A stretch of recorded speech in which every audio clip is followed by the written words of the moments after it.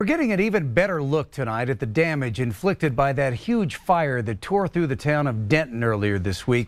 More than 24 structures were burned to the ground as the flames swept through town.